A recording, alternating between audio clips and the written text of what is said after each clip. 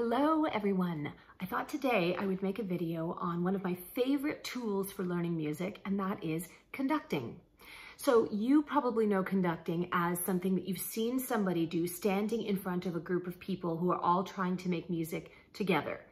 They're a very useful thing because they unite everybody in terms of the actual tempo, but more specifically and more importantly, they help to guide the musical interpretation choices of the group in terms of feel and dynamic level and articulation. They unite everybody together. But conducting just as a tool, by which I mean keeping track of the beat with a physicalization of your body with specific gestures for each beat, is a helpful tool for learning music for all musicians. And I use it a lot with my students. So there are 3 basic beat patterns that I'm going to show you. There are variations and different styles of conducting, of course, but these are some basic ones that I think will help you. So 4 looks like this. I'm going to do all the beat patterns with 2 hands, although you can, and commonly people only use 1 hand. Because the video will reverse it, etc., let's keep it symmetrical. On top of which, your brain operates differently when you're using both sides of your body. And so when you're first learning conducting, it's useful actually to use both hands. So 4/4. 1, 2, 3, 4. 1, 2, 3, 4. If I break it down for you, it's as if your hands are stopping, like you're trying to split a brick in half with your hands. No swing out on the downbeat. 1. So down, then you're sweeping some of the dust from that brick in, out, and back up on the upbeat to get ready for the downbeat again. Down, in, out, up. Down, in, out, up. That's 4.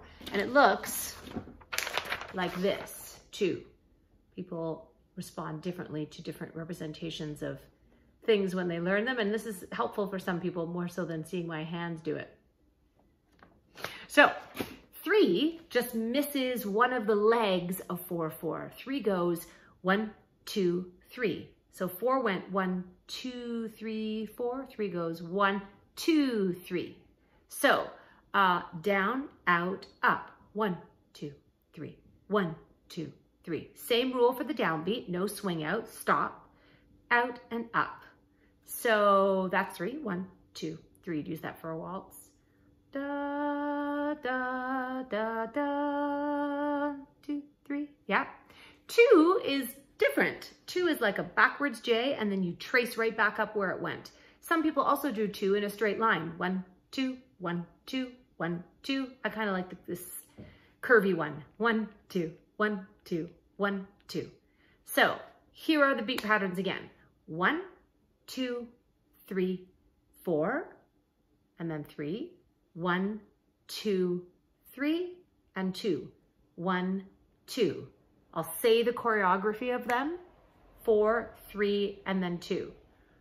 Down, in, out, up. That's 4.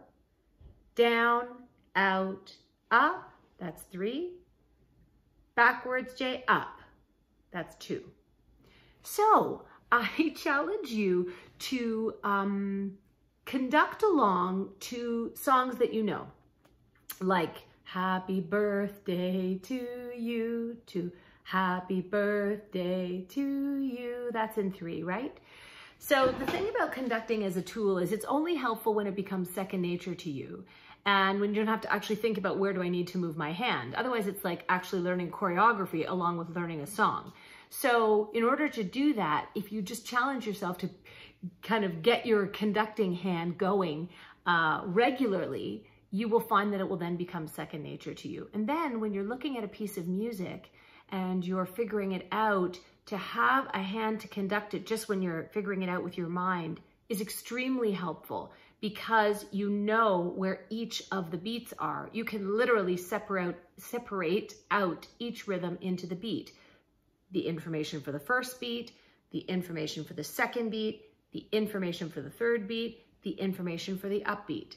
So good luck.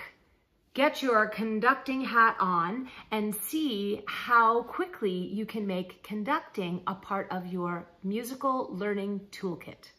Good luck and enjoy.